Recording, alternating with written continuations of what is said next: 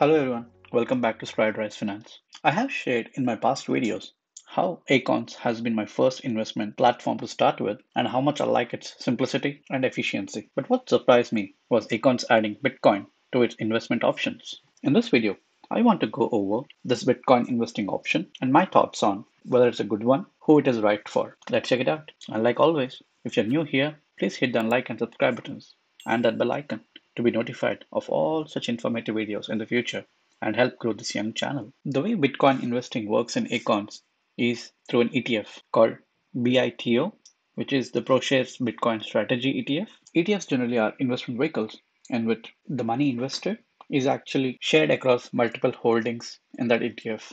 So if you're investing into some ETF like VOO, which invests into all the S&P 500 companies, so your investment into VOO would split that investment across all the companies. So instantly your investment is diversified. But with the BITO ETF, you're not actually investing into Bitcoin directly, but into Bitcoin futures, which generally tends to track the same Bitcoin price. Here, when we compare the Bitcoin price with the BITO ETF, we can see the ETF performing year to date slightly better than the actual Bitcoin, which in no way can be relied upon because this ETF was just started in October of last year. So it just has almost 6 months of history. Here, when we see the last 6 months performance, the actual Bitcoin has done much better than the Bitcoin ETF. So a difference of almost 5% is big if you ask me. But still, with this ETF being the only option in Acorns, we can say Acorns is at least trying to do something additional to add the diversification into your portfolio. Now, how much of your portfolio actually gets invested into the Bitcoin ETF is based upon your portfolio construction. So if you are a conservative portfolio holder, 1% of your portfolio will be based on this crypto ETF. If it's a moderately conservative, that's 2%. If it is moderate, then it's 3%. And if it is moderately aggressive, that is 4%. And if it is aggressive, then it will be 5% of your portfolio. Investing into a Bitcoin ETF through Acorns actually makes sense because investing directly into a crypto like Bitcoin needs one to have a crypto wallet and that has its own pros and cons. But with the Bitcoin ETF, it just becomes like any other ETF that Acorns already provides you with. So in that way, it's a smart choice from Acorns. It keeps their structure compact and not having to break it in any way. What I liked here is Acorns giving an option for the investor to opt into this ETF. So basically, this crypto ETF is not part of your base core or ESG portfolios.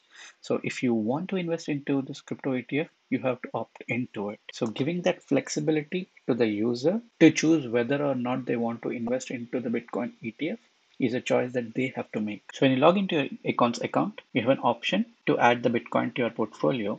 So like we see here, there's an option given to me which says add Bitcoin to your diversified portfolio. And when you click on that, there's further more information.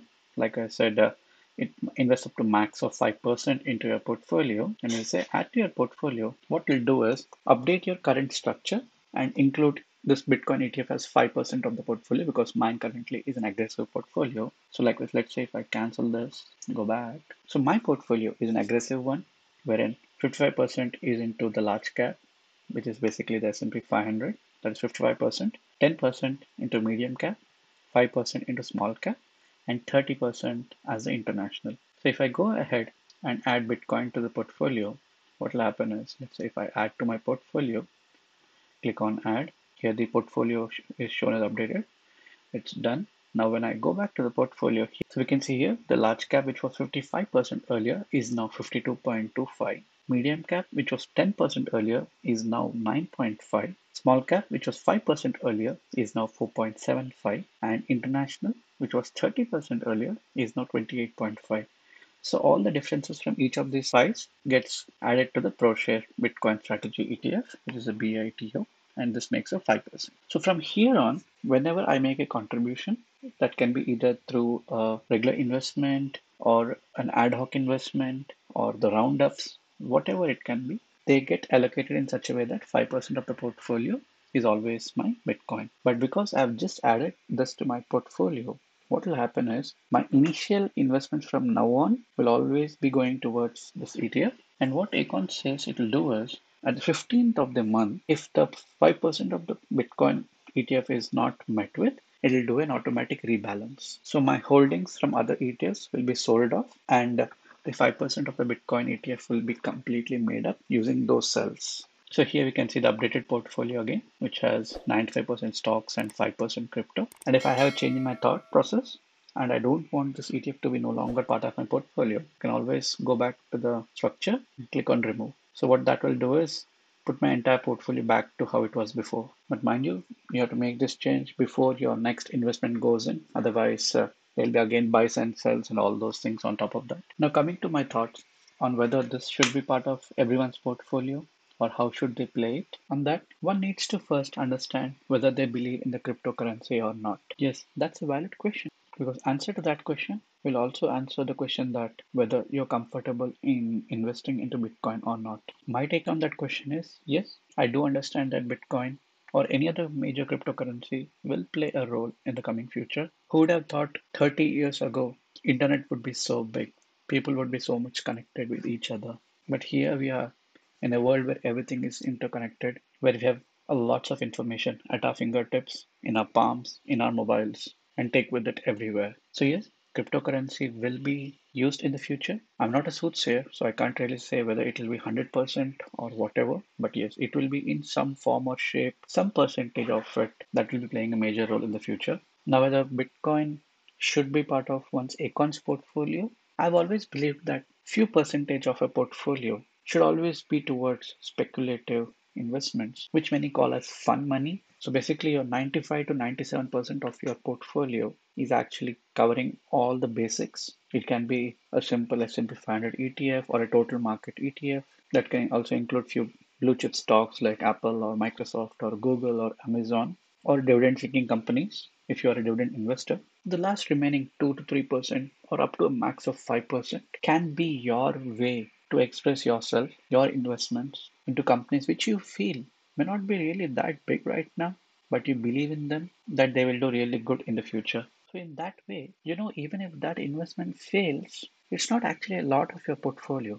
You're just allocating 2 to 3% of that. And if it succeeds, well, it will make you profits. So, say if you had invested into Apple 30 years ago and had stuck with it, you'd have been sitting on a hefty fortune of almost 30,000%. So, yes, what may seem wonderful right now may have been speculative back then. So, what Acorn's doing here is sticking to the same formula, like allocating up to 5% of your portfolio to something that is speculative. You never know what Bitcoin will do in the future. It'll go up, it'll go down, but at least 95% of your portfolio is invested into serious investing. And this 5% is also only when you're into your aggressive portfolio. If you're any part of your lower conservative or anything, so it will be up to 1 to 4%. So, yes, I do like Acorns giving that option of investing into a crypto like Bitcoin and limiting it to just 5% of the portfolio on the max. So, ask yourself, are you comfortable in investing into crypto like I just said a while back? And if yes, go ahead. If you are a conservative investor, only 1% of it will be allocated. So you're not losing much over there. And with the simplicity that Acorns offers, you just have to set your portfolio and just run with it. Keep your investments regular and the automatic investments that Acorns does for you and the rebalancing that it does for you whenever required will just take care of your portfolio.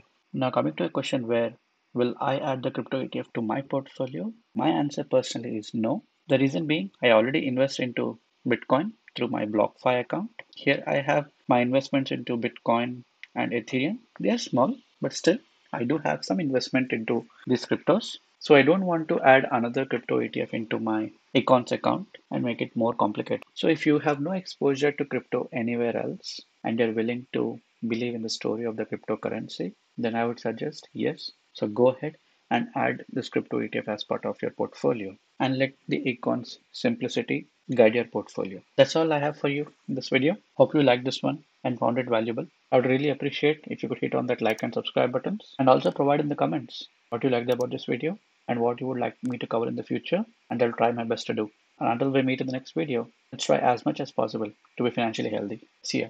Bye.